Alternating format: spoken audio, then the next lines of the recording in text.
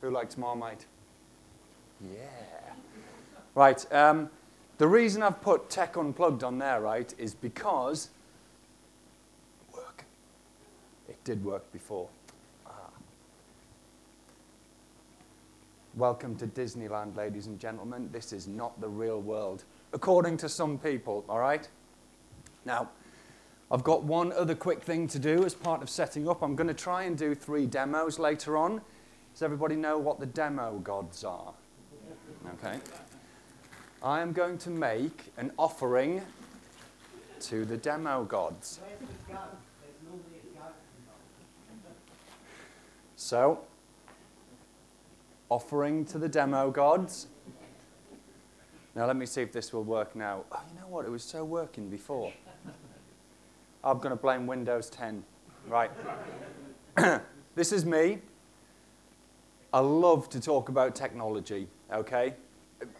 Really, because I learn more from you guys than you learn from me. So if you want to talk about anything cool technology related, hit me up on Twitter.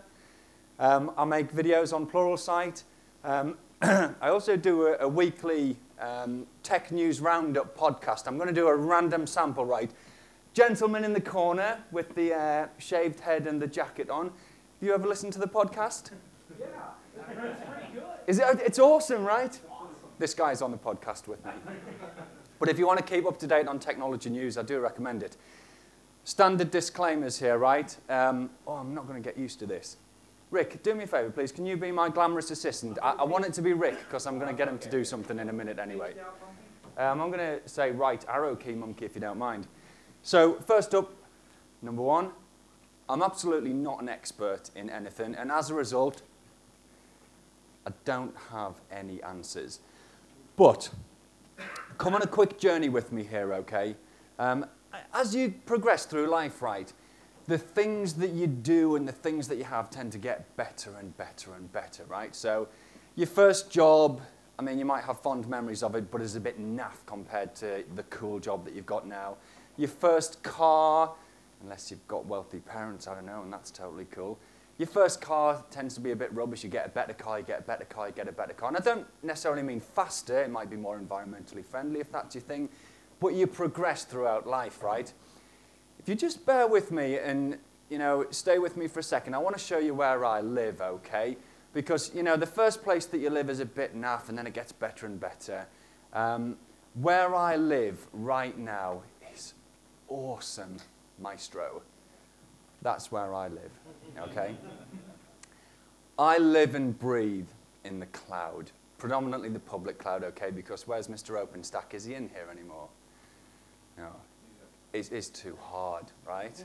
Anyway, the thing about the cloud for me, and saying that it's where I live, is things are so easy in the cloud. Like, my real house, okay, is in the countryside, and I can drive off my drive on a morning. There's no traffic jams. There's nobody beeping their horns at me. There's nobody getting in the way, and it's the dream of living in the country. And I liken working in the cloud to living in the country, okay, Maestro? I used to live here. And it's a great place, right? It really is a great place, and I enjoyed living in the data center. But it's a little bit like living in the city. Don't get me wrong, some of you guys live in the city, and it has its pros. I totally get that, as does the data center, okay? And by the data center, I mean on-premises. On-premises is always going to have a place. I mean, things like trading. I was talking to some of my old colleagues yesterday. You're going to put trading in the cloud? I think not, okay? Or if you ever do, it'll be one of the very last things to go in. So on-premises has its place, right? Just like living in the city does. But it's so hard to get anything done. I want to go from one place to another in a city, and it is hard work. I want to get in my car and drive, and there's people in front of me. I can't get past them.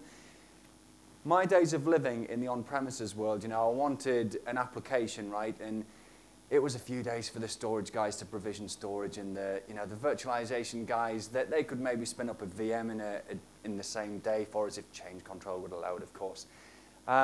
It was hard to do things, okay, Maestro? However, living here, it's different. Maestro again. Of course, this is all behind the cloud, all right? So, we've still got things to to build and all of that, Maestro. What we're going to look at, though, is we're going to look at how to deploy what I think is some pretty awesome infrastructure using a text file. So, Maestro, oh, and again, one more. Right, oh, no, keep going right. Right, one more time. It's demo time. Now then, it could go horribly wrong here, or it could go horribly amazing. I did record some videos just in case it doesn't work. Oh, I better probably kill that presentation.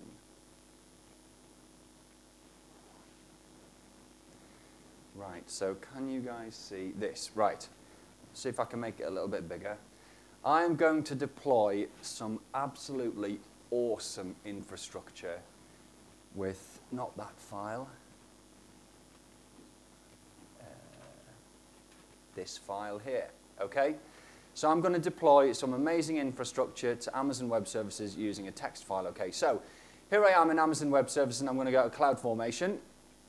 And if my amazing MiFi device works and my biscuits to the gods, thanks for not eating them, Rick, this is going to work. So I want to create highly available infrastructure, networks, firewalls, EC2 instances, all of that jazz. So I go click.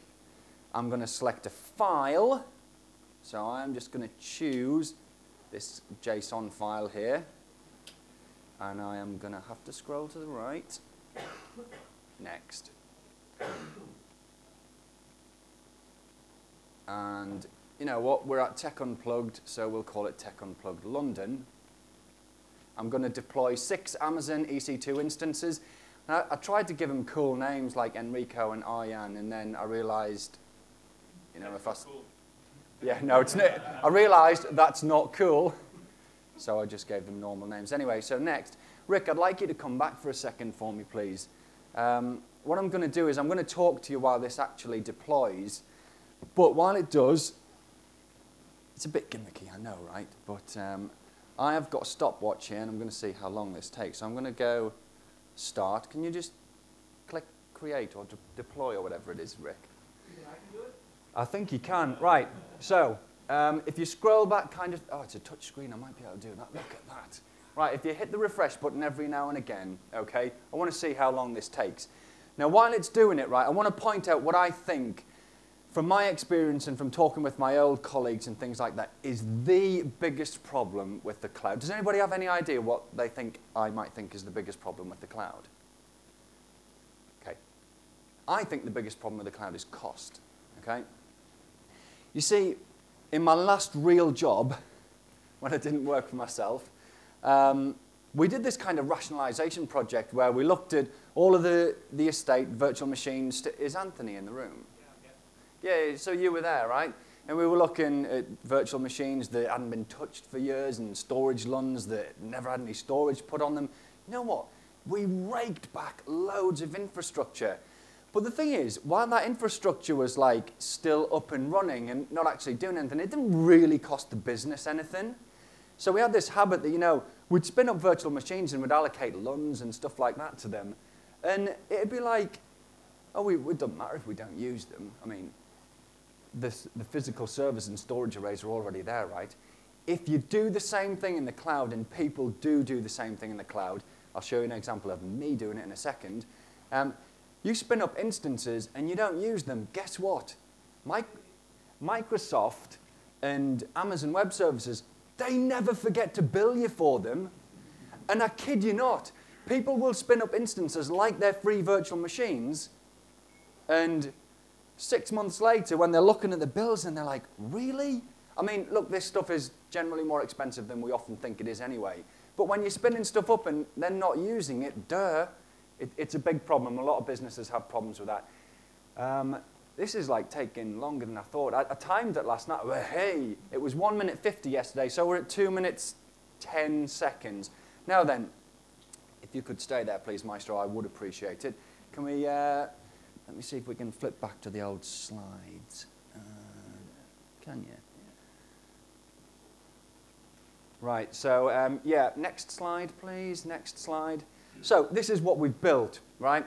I don't know that everybody necessarily knows Amazon Web Services diagrams, right? Yes. Quick question. Yeah. You said you asked your I asked my colleagues, yeah. What the problem was Yes. with the cloud, Yes. but you said what you think the problem Because was. they said the same thing. Okay. So one of my old bosses, almost fully into Azure right now, and he feels that they need a full-time headcount just to manage and make sure that they're turning off old instances and deleting storage assigned to them and things like that. So he was in agreement, which is why I mention it here today. This isn't just the gospel according to Nigel. This is the gospel according to Nigel. And some other people, look, there are other challenges with the cloud as well, right? That is a big one. So 2 minutes, 10 seconds, I have built a data center. I haven't built a data center. I've built 3 data centers. Okay? Hands up, who's built 3 data centers from scratch? Oh, yeah, all right, fair enough. For the cameras, that was about 5 people, which is more than I thought, right? It took a lot longer than 2 minutes. Yeah. In my life, right, and I'm not as cool as these guys, I have never been at an organization where I have been involved in building 3 data centers. Plenty of organizations I've worked for have had 2 and what have you, and it's been cool and all that jazz, right? 2 minutes, 10 seconds, I built 3 data centers, 6 networks, 3 management subnets. These are just my naming conventions, right? 3 production subnets. I've deployed instances across them all. I didn't put network access control lists on these networks. I could have done, but I did put security groups around them, a little bit like instance firewalls. But I went from Maestro, that, to that in, oh, the phone's gone off, 2 minutes, 10 seconds. Now, not only is that amazing for me, right, because back in the day, right, I used to use VirtualBox and things like that on my laptop when I'm learning and doing stuff, and I'd deploy Linux instances, and it'd be like half an hour to build, and it'd be like, next, next, next, give it a host name, blah, blah, blah. Well, now, but what I used to be able to do is go and grab a slice of toast or make my lunch while I was building things. I can't even make and eat a slice of toast now while I'm racking up 3 data centers. Now, for me, that's pretty cool. But for you as an organization, for agility and for that ability to like go with the flow and the business comes and says, we need this and we need that and we don't need it anymore, you can tear it up and tear it down. You can spin it up and tear it down. So yes, please, Maestro. And again, this is massive, right? Like I say, when you spin stuff up, make sure that you manage it and you tear it down. So what I'm going to do, El Ricatron. I like it, yeah. So I'm now going to ask my assistant here if he can click Actions at the top here. Delete stack. Yes, please.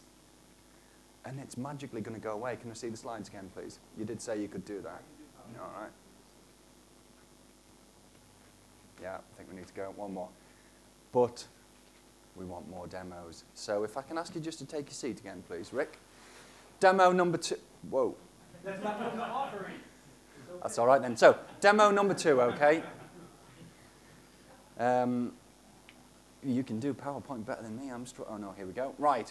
So, the Docker Cloud Platform, all right? Docker are not a cloud provider. It plugs into, if I can probably show you here somewhere. Where is the home page? No, go away. Right, so if I come back here, I can see that my Docker account here is, drum roll, linked to Amazon Web Services and to Microsoft Azure. Okay, so I've just got one node in Amazon Web Services at the moment that's being managed by Docker Cloud. But what I did a second ago is I just span up infrastructure. It was just virtual machines, right? This time I'm going to deploy an application. So Docker Cloud calls it a stack, and I'm going to say I want to create a stack, an application. Again, we're at the amazing TECHunplugged, so I'm going to call it TECHunplugged London, and I'm going to deploy it again, no word of a lie, with about 26 lines of the easiest code you've seen in your life, right? So what this is I'm going to deploy a load balancer. Each of these is a container or a microservice if you want to be, you know, all hip and cool, right? So I'm going to deploy a microservice load balancer, a microservice results part of the application, blue vote, green vote, we'll see them in a second when I do the final demonstration, and then a back-end database, right? Now, let me copy that into here. Now, I'm going to click Create and Deploy. Rick, you don't have to do this, okay? If Rick doesn't want to do this, I'm going to take a volunteer, right? I want somebody who thinks they can eat 5 cookies faster than I can deploy a web-based application. You've already had some. Does anybody want to think they can eat 5 cookies? I am on a time limit here, so if nobody volunteers, I'm going to pick somebody. Look at the ground now if you desperately don't want it to be you, Glassborough.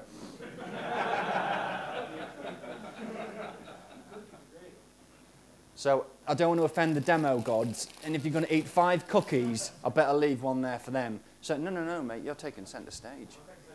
We're going to see if you can eat these 5 cookies. You want to get them ready, because I'm going to click Create and Deploy here. Don't go first. You're cheating. 3, 2, 1, go. Right, so this is going. And what we can, so if I switch over to the Services tab here, right, I can see those 5 services that I showed you in the YAML, it was a YAML file earlier on. So the Redis container, I wouldn't get confident. This one's the one that takes the longest to spin up. These will be up in a second. So it's still starting. Come on, hurry up. Right, that's running. Come on. Okay, the blue vote and the green vote, they're starting. They're going to whip you. Mate, you're not even trying. I picked the wrong person here.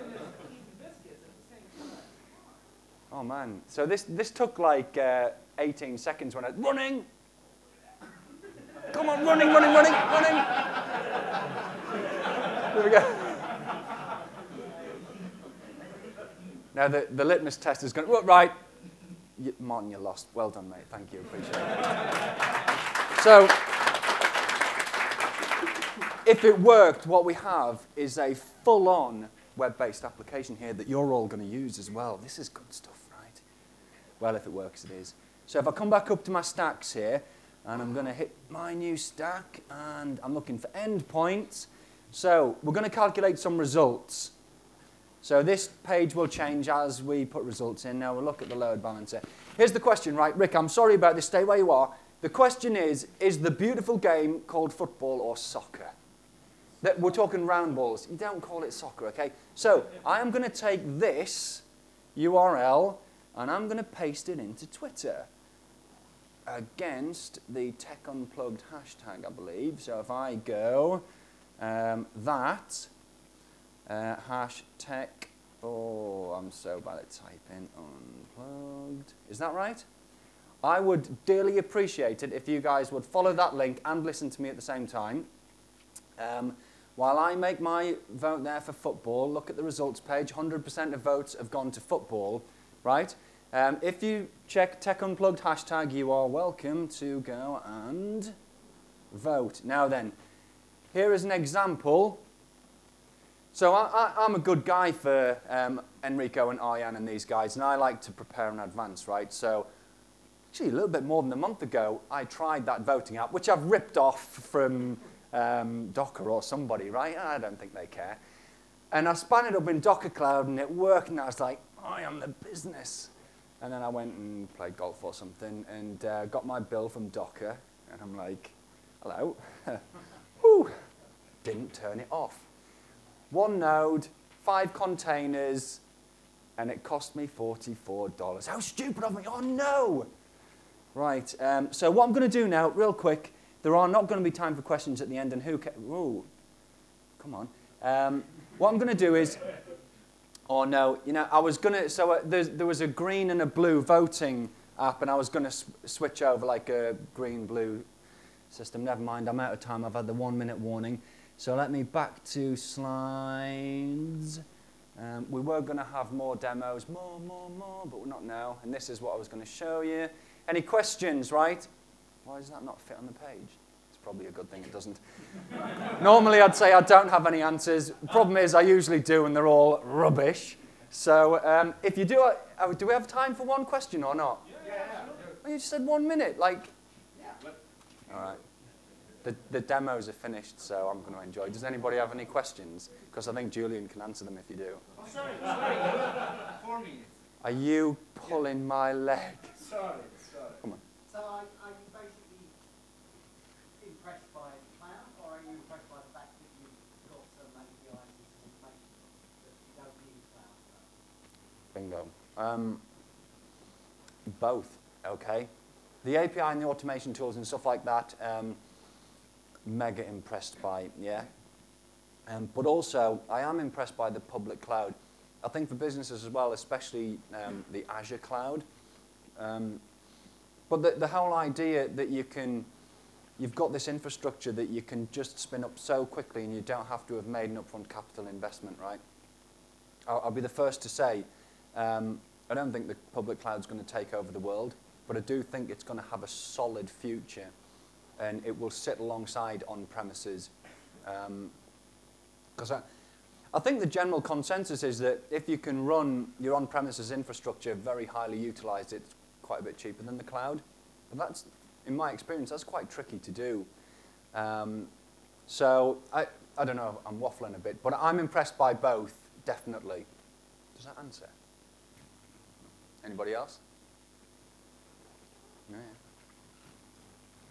Part of the message here is the tidy up behind you. Is there a line of business behind that as well? And if so, is somebody already doing that kind of thing to have that kind of monitoring, saying all these VMs here, all these applications that you've got available to use, whether it's on the level? So I think there was two questions. Is there a line of business behind that, and does anybody do it? I think yes, and I don't know to the second answer, actually. I probably should, but because I don't work for a company these days, and I mean, it's easy for me to manage my infrastructure and instances and stuff. I've not looked into it, so I don't know on that one. Sorry. Anyone else? Good idea, yeah. Let's do it. We've got a question in the back corner there. My new beautiful assistant. I know you can, but... Oh, and I can never answer your questions either. No. You don't have the password again. No, it's not. So the problem with the container is that, you know, in data centers, there's a lot of legacy applications, right? So how long do you think it will take developers to actually build the cloud apps, cloud native apps, and to be able to transition what we have in the data center today into, you know, a container world and so on? Because that's the biggest challenge we have. Rock on. Yeah, who's an enterprise guy in here who's like works for a big business? Hire? Yeah, for those guys, it's going to take ages. And the legacy applications, the line of business applications, let's be fair, right? Not going to change overnight. It'll take a long time. And I think like public cloud sitting alongside on-premises infrastructure, we'll see containers and these new architectures and new models sit alongside the legacy stuff for a very long time. I think new companies and startups, and I've consulted with a couple, they're obviously not interested in the legacy, and they're going all in on platforms like AWS and Docker and, you know, using Tectonic Kubernetes packaged and stuff, yeah. So it's going to be a mixture. I think the enterprise is very slow to do anything, so the legacy stuff will stick around for a very long time. But then I think as persistent storage technologies start plugging into things like Docker, then it will be more realistic to move some of your legacy applications across. It will take a while, I think. Any more? Are we done? Hey, thank you.